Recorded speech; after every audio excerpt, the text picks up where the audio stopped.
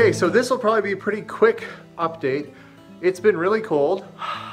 It's still pretty cold in my garage, and it hasn't really been warm enough to work in here.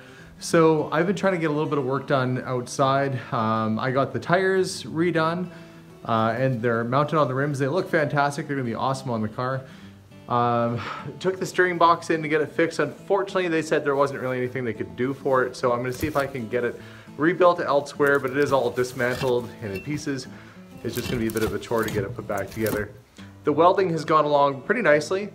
There's still a lot of work to do, which has been tidying up some of the welds, but really it's been below freezing, even in my insulated garage.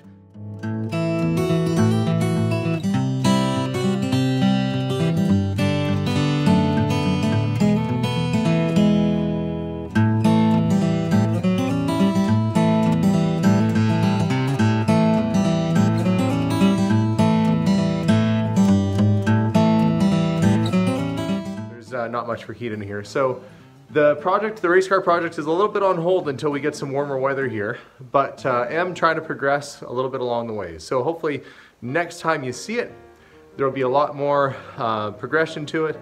The next step really is going to be getting that motor mounted in, getting a hood built, sandblast the car, and then it'll start to come together pretty quickly after that. But the fabrication process is taking a little while right now. So that's pretty much it. That's the update. I got new tires, the rims are done, frame is coming together. So there is progress happening, just not a lot to show on video today.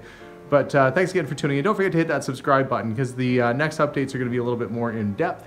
And assuming the weather cooperates, we'll actually start to see a little bit better opportunity to work on this car. So stay tuned for more, and you can check us out online too at our antique store at curiosityedmonton.ca. Thanks again, guys, and we'll see you all soon. Bye for now.